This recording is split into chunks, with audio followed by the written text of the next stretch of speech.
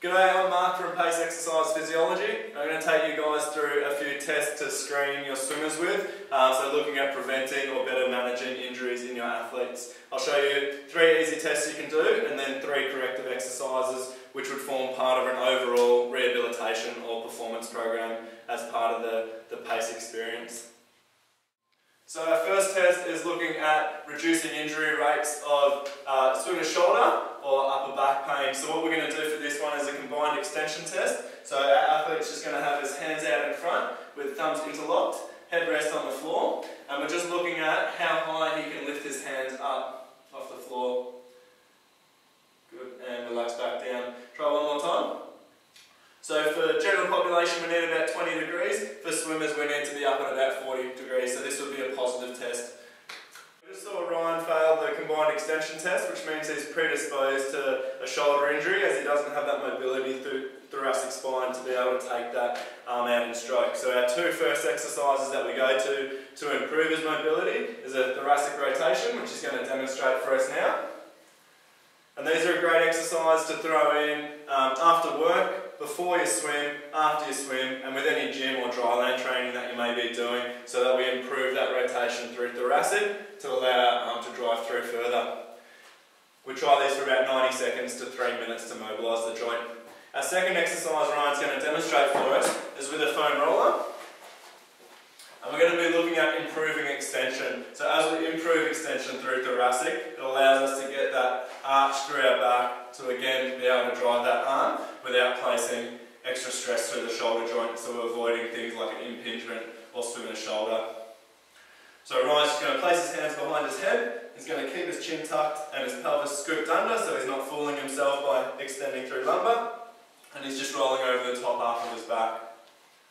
Again, try this for about 90 seconds. Another common test we use in screening our athletes and swimmers is the empty can test. So Ryan's going to demonstrate for us. He's going to bring his hands out on 45 degrees, flip his thumbs down, and we're going to apply gentle resistance without letting Ryan push us down. And this is just a pain or no pain test. And relax. So Ryan has no impingement, which is good to see. Any shoulder that causes any swimmer that has a shoulder drop their arm or present with pain means that they have a swimmer's shoulder or an impingement of supraspinatus, and we'll show you that corrective exercise now. So our corrective exercise for any impingements where we start is with some rotator cuff retraining. What Ryan's going to do with the TheraBand is just setting his shoulder down and back, maintaining elbow next to his body. He's just going to gently rotate his arm away and slowly return. So he's imagining if his arm was on a skewer stick and just rotating. What we're looking for is that this elbow doesn't drift outwards and shoulder doesn't drift up. So we're trying to retrain how the scapula works as well as how the rotator cuff group stabilises the shoulder in swimming. Starting off with 2 sets of 10 each side, building up as tolerated up to 2 sets of 50 before progressing. So our final test we're going to take you through today is just checking out the glenohumeral rhythm, or in layman's terms, how the shoulder blades move. So what Ryan's going to do is just with his hands by his side, he's just going to slowly take his arms out, right above head, and then return back down. So the first test we're going to do 3 of these in a row with no resistance, and all we're looking for is if we can see a difference in right to left of how the shoulder blade moves.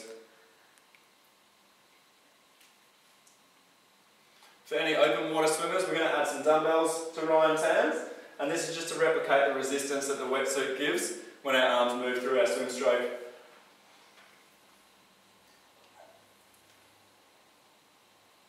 And what we can see with Ryan is just a little bit of a different scapular return on the left, so a little bit of instability through this left side when we add the resistance after 3 reps. So for those that are swimming long distances, by the time we get to 1,000, 2,000 strokes, this is going to be more pronounced as well, which is going to add to that overuse potential injury.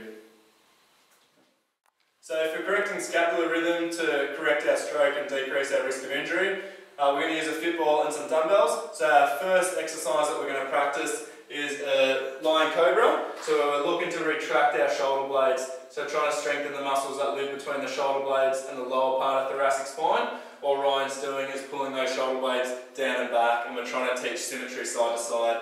As a progression, we're going to and around the world. So we move from where our shoulder joint and shoulder girdle is quite stable and challenge it to above head. And again, these are going to be done under supervision, so making sure we can maintain that symmetry and the stability of the joint before we go back into an unstable position like swimming. So for swimmers and coaches, you can try a few of those basic screening tools with your athletes next week. For a more in-depth assessment or periodised program for rehabilitation, injury prevention or improved performance, please contact us.